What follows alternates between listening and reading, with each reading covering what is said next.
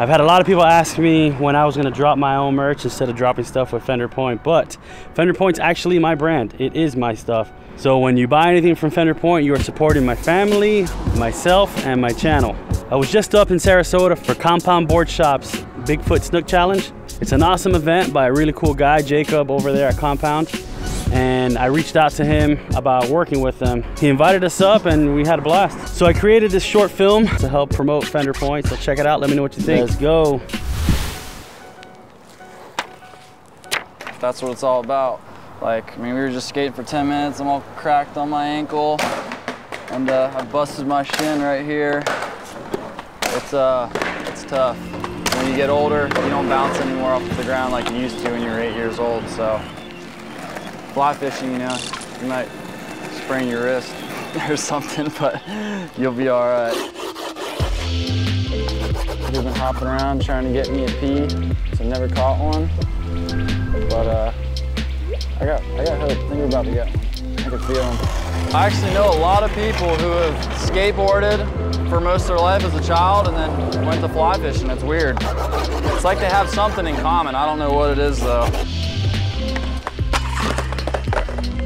Skating is a lot like fishing, man. They're very similar in the fact that you can go out wading for 8 hours and not see anything. Where's he at? Hopefully we just find a peacock that's really dumb and happy. You could have days where you go out and it's non-stop action all day long.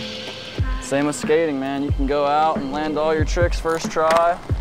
Then you're gonna have days where you don't land anything and you get all beat up.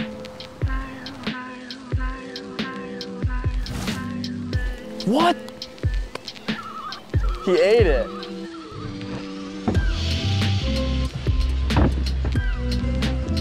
Yeah, boys.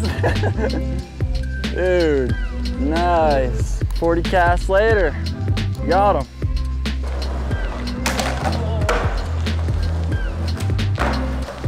Yep, same thing with fly fishing, same thing with skating, man.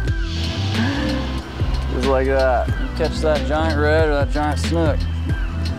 Hope you have the evidence. Same with as if you land a trick on a skateboard, none of your friends are gonna believe you. That's where the filming aspect comes in. That's where the term footy or fiction comes to play.